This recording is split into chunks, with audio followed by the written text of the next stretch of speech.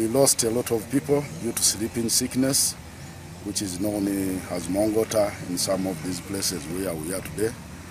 And the Tsetse have really hindered the development of many areas, such that if the Tsetse is removed, then the other hosts will benefit from, which are livestock, cannot survive in the areas which have a lot of Tsetse, because they are the source of a disease called Uganda in the livestock. So because of that, the country has been battling to really keep the people safe from sleeping sickness as a disease, but also to keep the animals safe in many areas. So it has the vector control, it has the human disease control, and also the livestock disease control.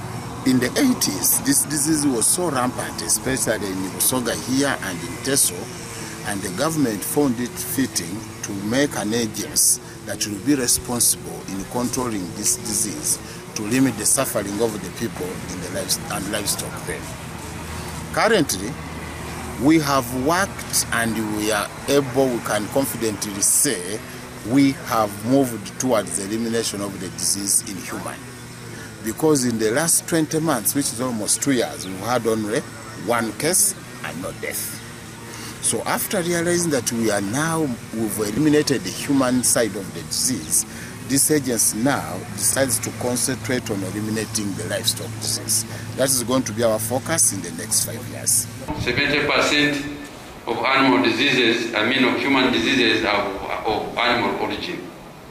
So we shall continue to work with the Ministry of Health to make sure, as the ministry responsible for disease control in livestock, that we do it just right from the farm up to table, especially for food chain, but also to ensure that the livestock we keep in farm controlled areas are free from disease. Modified to the new technology.